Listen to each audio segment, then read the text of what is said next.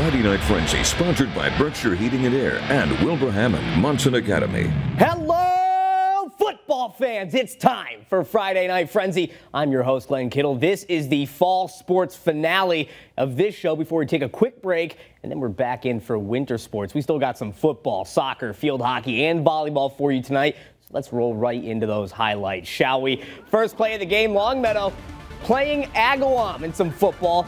The Lancers running a reverse, and that's bobbled. Agawam's Joseph Kravitz takes the ball away from the Lancers and gives the Brownies a short field. Agawam's first offensive play. Now quarterback Dominic Fasano is going to drop back and air it deep, but the coverage just too good. That's broken up by Longmeadow's Jurgen Bouvier. Now they hand it off to Nick Ugolini, who takes it up the middle, got some space, cuts it up the outside, brought down by the Lancers just inside the 10-yard line. Agawam would end up settling for 3 on the drive. Longmeadow now hands off to Anthony Bisquette, who has a big hole to the right side, gets some blockers, and he picks up a first down on a big gain. Now we got a jet sweep on the goal line for Longmeadow, and Jurgen Bouvier walks in for the touchdown.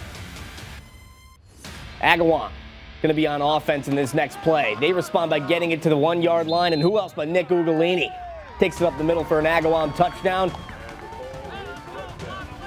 And Agawam going to end up losing that game to Longmeadow. Final score, Brownies 10, Lancers 25. Comp very deep in enemy territory as they take on Amherst. Quarterback Matthew Perez fumbles the handoff on the ground. Who wants it? It's Amherst Brandon Stewart with the ball. They get the turnover. Amherst quarterback Nene Fernandez fakes the toss, drops back to pass, and launches it deep, but it's just out of the reach of Neil Kniff. Puts a little too much mustard on that one. Fernandez gives it to the man in motion. They're in enemy territory, and Jamison Dion takes it to the outside and breaks some ankles on his way into the end zone. Fernandez rolls out on the 2-point conversion. Got a lot of time and flicks it to Thatcher Rudnick for a successful conversion.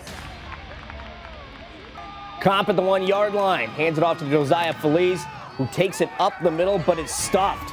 Can't cross the goal line.